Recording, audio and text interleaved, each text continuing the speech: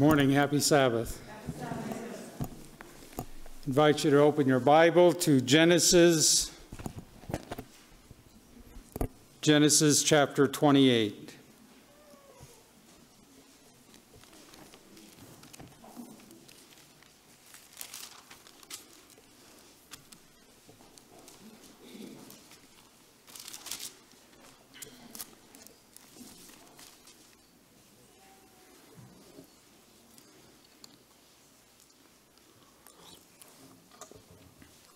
What I would like to say this morning is that God is here. Amen. And because God is here, this is a good place to be. Amen. God is here, and because God is here, this is a good place to be. Esau was after Jacob. Jacob had just cheated his brother out of the family fortune, and Esau was about to kill Jacob. Father threw him out of the house.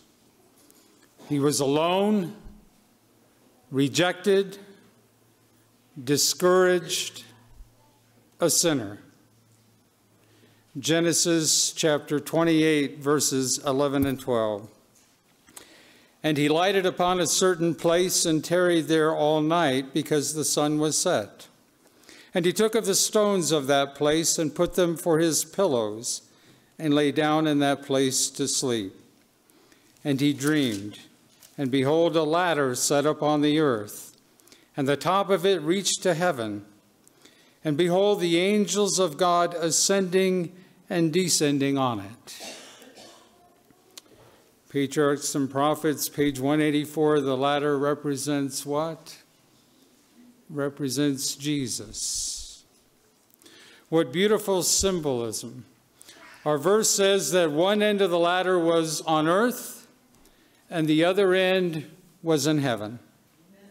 And the part on earth represents the humanity of Christ. Jesus is the link between earth and heaven because he came to live as a man. This is the human side of Jesus. But there is also a divine side. And it is through this union of the divine and the human, the Jesus both of earth and of heaven. Through this Jesus, there is a ladder by which heaven reaches down to us, and we may reach up to heaven. No, folks, there's no other way to get there. They tried it at the Tower of Babel to reach to heaven. And people have been trying by their own works to reach from earth to heaven ever since, and it has not ever been done. There is only one way, and that is to go by way of the ladder, Jesus Christ. Now, some of us wish that we could get to heaven, but wishing won't make it so. Only climbing the ladder makes it happen. They were working on a church steeple. They'd taken all the scaffolding down, put all their tools, all their equipment away. And the pastor and the head deacon stepped back and looked up to see the finished work. Everything looked great, except for one thing. There, way up high, there was one very large, very visible nail that stuck out. You could see it from 50 feet away. They just stood there and they looked at that nail. They talked about it, probably formed a committee. They looked away, and when they looked again, it was still there. And they just desperately wished that that nail were pulled out. But they never wished strongly enough. Terribly inconvenient to have to get that ladder out again and climb all the way up there, but there was no other way out. And finally, they brought the ladder around, and the nail came out. Talking about it didn't remove it. Wishing didn't make it so, but the ladder did. Sometimes we talk about being good. Some of us wish that we were good. Wishing won't make it so. Only the Lord Jesus Christ makes it so. Amen. There is only one way to heaven, and that, folks, is the ladder. But praise God, that ladder is here today. That ladder has been let down over the brink of heaven. And if you want to find your way to heaven today, the way is here. Jesus said in John 14, verse 6, he said, I am the way, I am the truth, and I am the life. No man cometh unto the Father but by me, the ladder. Now back to the story of Jacob, verse 16 now of Genesis 28, verse 16. And Jacob awaked out of his sleep, and he said, surely the Lord is in this place, and I knew it not. Jacob came to a special place where something very special happened, and he sensed in a special way the presence of God. God does come in a special way to special places. And his church, this beautiful church dedicated to his worship, is one place where God likes especially to come. God is here. What difference does that make? I want to share with you this morning 5 differences that I think it makes. I believe that God is here in a special way today. First of all, because God is here, this is a holy place. Genesis chapter 28 and now the 17th verse, speaking of Jacob again, verse 17. And he was afraid and said, how dreadful is this place? This is none other but the house of God, and this is the gate of heaven. It's a dreadful place where God is. Well, that's one of those places where the King James Version doesn't serve us quite so well. In today's language, it would be more accurate, perhaps, to say that he was awestruck. He was just overwhelmed by the fact that God was in this place. God's presence makes a place holy. We like to believe, we are right to believe that as we come here to worship, it is in God's presence. But folks, it is a very awesome thing to come into the presence of God. And when we do, we know that we should be more reverent. We prove it from the fact that we expect our children to be. And we try and get the kids to behave in church and not whisper, but we do. It caused one little girl to turn to her mother and say, how old do I have to be before I can whisper in church? Every denomination forms, of course, certain traditions. Tradition among Adventists is to not show overwhelming respect for a place or for a thing. After all, the commandments, the Word of God admonishes not to, put our object of our worship, things that are made with man's hands and such as that. When we look at the commandments. And so sometimes we kind of belittle some groups that talk about a place being holy. And that's really unfortunate because too often I feel we don't show proper respect and reverence for a place of worship and thereby miss out on an overwhelmingly beautiful experience. Often in our churches, what is played as the introit when we come to start our worship, we play "The Lord is in his holy temple.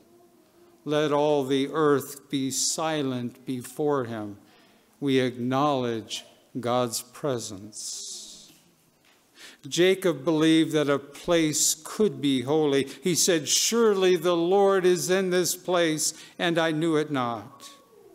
God is in this place. And when you come to worship, will you remember that God is in this place? This is not a place for the mundane and the everyday. This is a place for God. With Jacob, let us proclaim, how awesome is this place. This is none other but the house of God, and this is the gate of heaven. This church has the same problem so many churches have. How much I wish that we could enlarge the foyer space. We should be friendly and warm and talk to one another, and we could be warm and brotherly out there. But when we come into the sanctuary, let us remember God is in this place, and where God is holy. God is here. Because God is here, this is not only a holy place, this is a happy place. Please turn over with me to the book of Psalms, Psalm 122.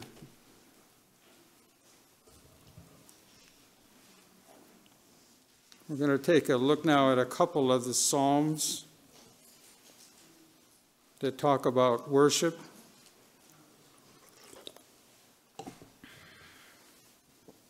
Psalm 122 and verse 1. I was glad when they said unto me, let us go into the house of the Lord. First of all, that word glad. I was glad when they said unto me, let us go into the house of the Lord. We have just said that this is a holy place where God is, but where God is also a happy place.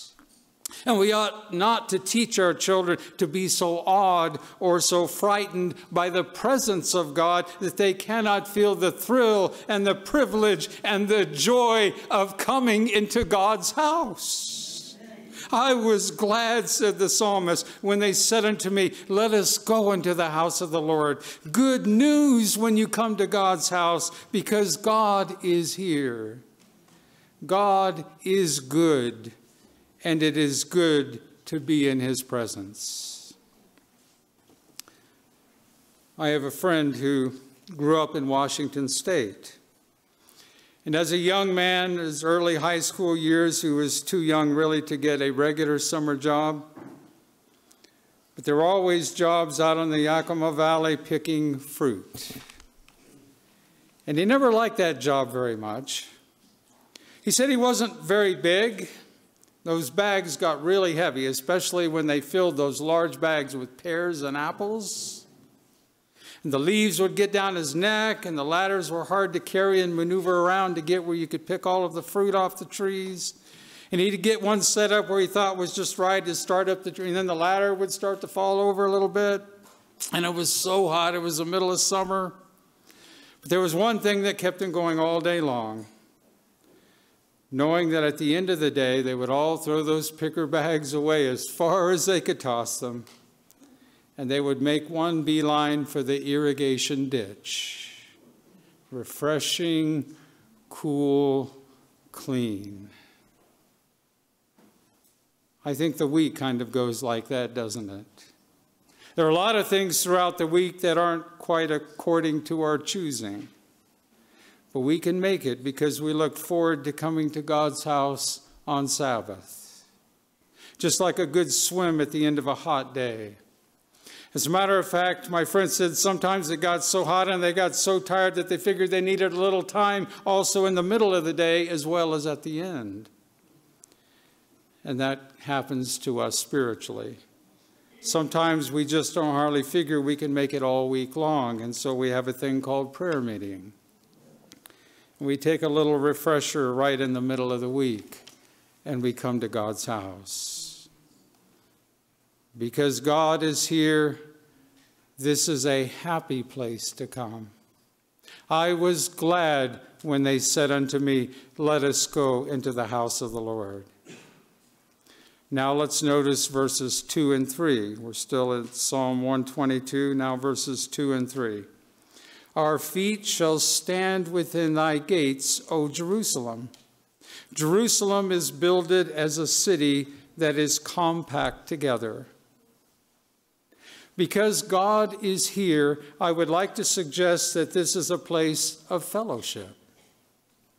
It's a holy place. It's a happy place. It ought to be a place of fellowship because God is here.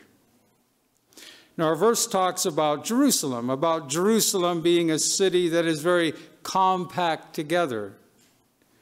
And it is, and it's always been that way. Back in David's day, the walled portion of the city was perhaps only about 8 acres in size. Our church property is, I believe, 4 acres. So you can imagine that was the walled gates of the city of Jerusalem when David took over and made it his capital. It was expanded by Solomon. The city was expanded by Hezekiah, and then later on by Nehemiah when they rebuilt the walls, and then by Herod the Great when Rome occupied the land. But it's always remained a very tightly compacted city. And even today in much of Jerusalem, there is no space between most of the houses. They're very compact together. A pastor wrote about an experience that he had several years ago when he had the opportunity to travel to Israel as part of a Christian tour. I've always thought that would be a wonderful experience to be able to go and walk the Holy Land and see the places that Jesus walked and where he taught and where he healed. That would be an amazing experience. Well, during this tour, at one point in the tour, this pastor and several others in that group decided they wanted to go apart from the rest of the group, a little bit of unscheduled time, and they wanted to walk on the famous walls of Jerusalem. There were about 5 of the men that kind of broke away from the rest of the party, and they didn't have any trouble at first. They went in through one of the regular gates of the city, and there was a stairway inside that they could make their way up. And the next thing you know, they were walking on the walls of Jerusalem. Those walls vary from 20 to 60 feet high throughout the city. And he said it was really interesting where they were because they looked out from the gates out to the surrounding countryside. It was very fortress-like. They felt like, they were in a walled city. They were up high. They had this vantage point, and like they could just glimpse of what it would be like if an invading army or something came in. Like they would have this position of being in a fortress. But then they looked back inward into the city as it was starting to get dark now. And there were taxis and neon lights and everybody dashing to and fro, right in the midst of 2 worlds, the old and the new. And they walked and they walked and they walked around the walls, and the idea was to walk to a place where they could get back down through another gate. What they didn't realize was that at sunset they closed the gates. And they not only had their wish of walking on the wall, they were afraid for quite some time that they would have to find a place to sleep on the wall. They went by several gates. Everyone was locked, no way down. Or they would just have to get down some other way. Now, on the outside of the wall, it was a steep, long drop. But on the inside, there were houses built right up against the wall, all the way around the city. Each house right up against the next one. And so they decided maybe they could jump down onto a roof of a house and maybe some way climb down between the houses and get down to the street, just kind of going between the houses and making their way down. But the houses were so close together, every house they looked at, so tight together, they couldn't even fit in between. Compact together, as the psalmist says, they couldn't get down. Finally, they went to one of the gates and they yelled as loud as they could until they got somebody's attention below. And eventually somebody came and showed them a way that they could, by climbing over a few select gates, make their way down. This is God's picture of Jerusalem. Unity, togetherness, compact. But there was another thing that they noticed about the houses along the walls of Jerusalem. Some were tall, some were very short. Some were wide, some were long. There were different sizes, colors, different styles from different eras. There were not 2 houses together that looked alike. You see, there was unity, but there was not uniformity. Now, folks, this is very important. Unity among God's people is a blessed experience. Unity, in fact, is essential if the church is going to prosper and grow. But uniformity should not be one of our goals. We don't have to be alike. We don't have to think alike. We don't have to dress alike or drive the same kind of car or like the same kind of music in church. We're all different. Some people who talk all the time about unity instead are really striving so hard for uniformity. Oh, I need to get everyone to like the things that I like in the way that I like them. They're not really after unity at all, only uniformity. In Jerusalem, our aim is unity without uniformity. Jerusalem means city of peace. We can all live peacefully together despite our differences. And you know, one reason we mustn't be uniform, it's because only when you learn how to get along with the people that are not like you are you beginning to love the way Christ loves. Unity without uniformity. And so because God is here, because this is Jerusalem, the city of peace, this is a place of fellowship. Psalm 122, verses 6 to 9 kind of amplifies that. Psalm 122, beginning with verse 6, pray for the peace of Jerusalem. They shall prosper that love thee. Peace be within thy walls, and prosperity within thy palaces. For my brethren and companions' sake, I will now say, peace be within thee. Because of the house of the Lord our God, I will seek thy good. Next, because God is here, this is a place of deliverance. Turn with me to Psalm 91. The 91st Psalm.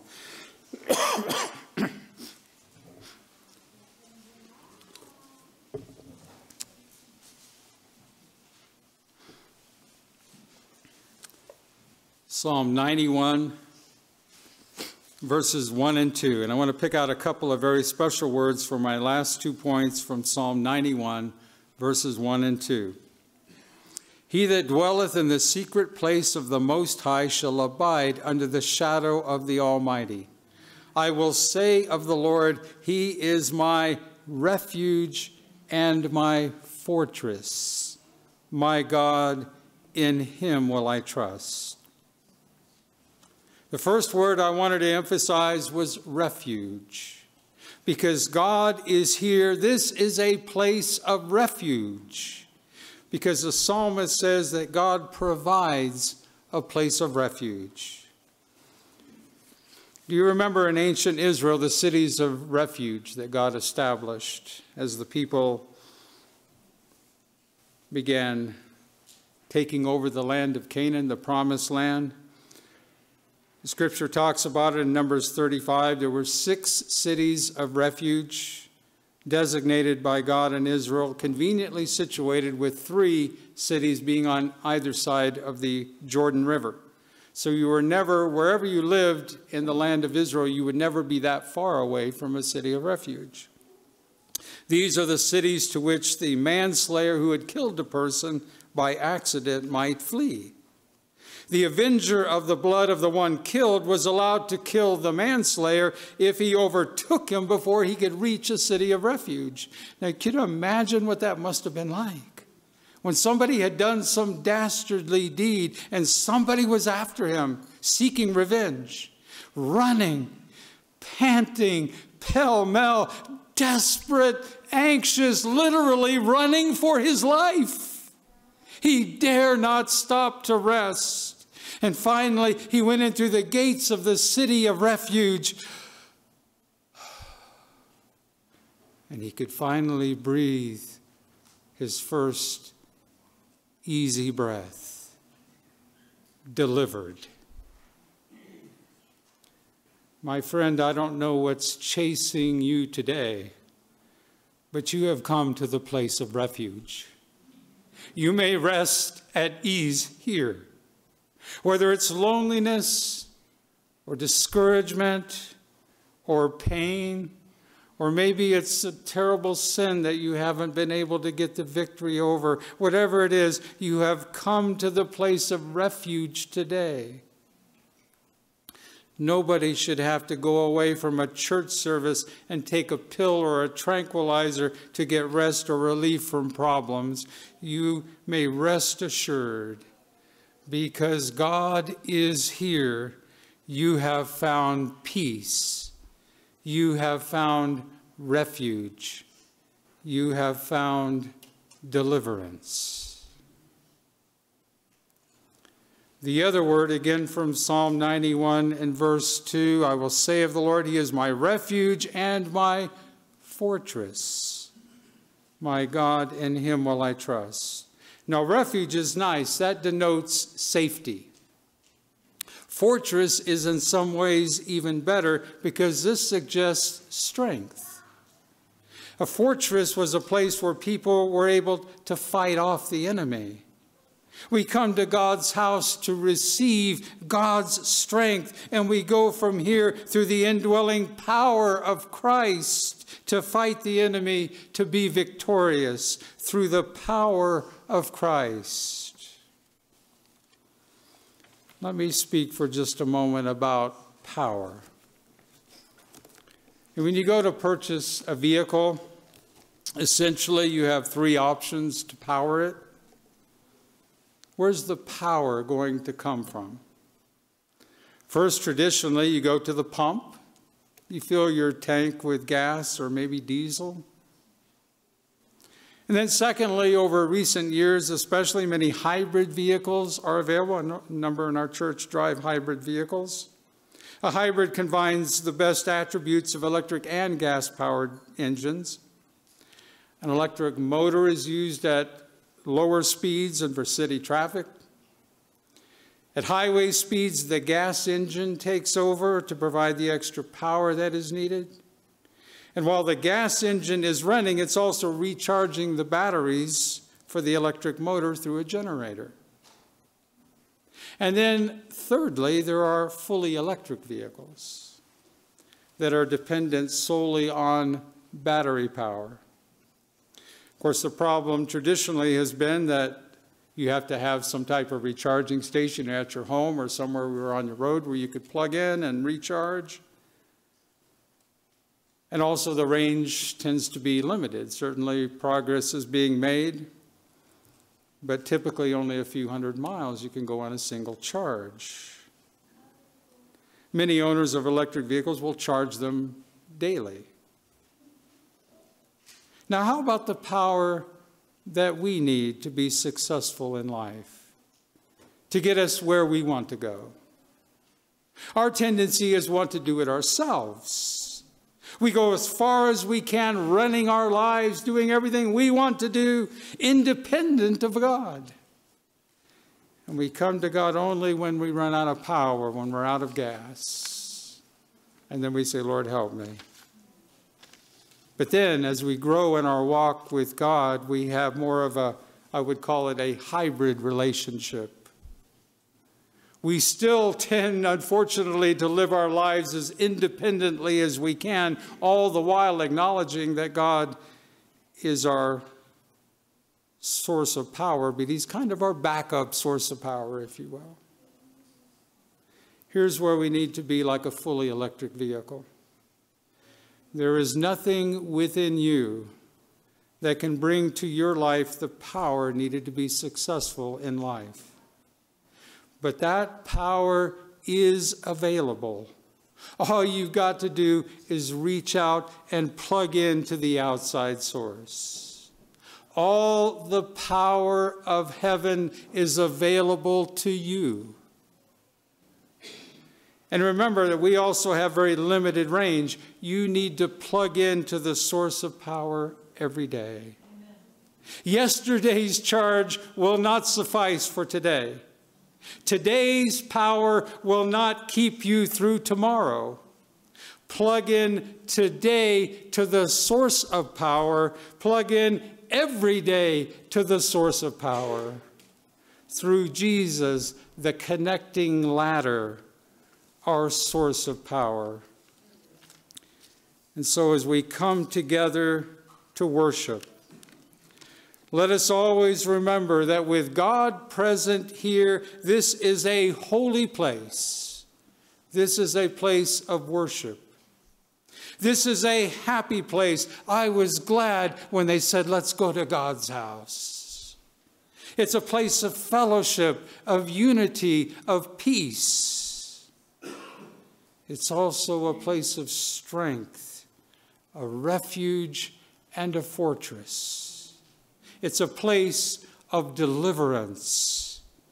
It's a place of power. To God be the glory. Our dear loving Father in heaven, we're so thankful that we serve such a glorious God, such a wonderful, loving, forgiving, gracious God. And Lord, today we give you all honor, praise, and glory for all the things that you have done.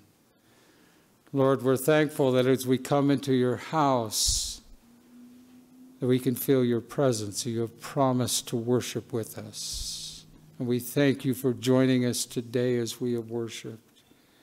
We're glad when we can come into your house and worship you, because you are a good God and you love us so.